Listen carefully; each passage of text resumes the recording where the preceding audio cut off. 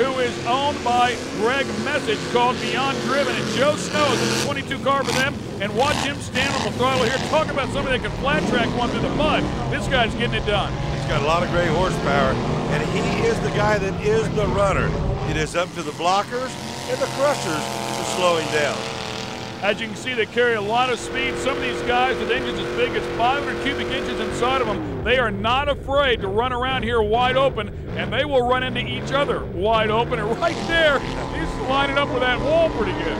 That's Joe Snow. Once again, as you mentioned, he is the heavy hitter. This baby makes a lot of steam and a lot of power. I believe we're on board with Joe as well. He'll take the wall.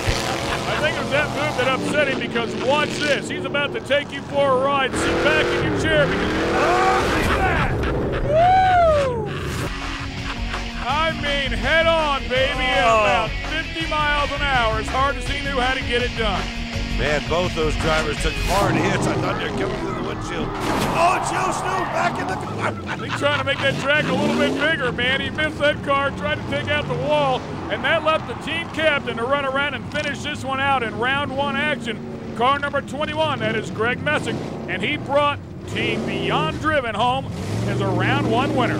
That's exactly right. And by the way, these teams have more than one car for each other. So as they make their way through round robins of racing, they got plenty of them left in reserve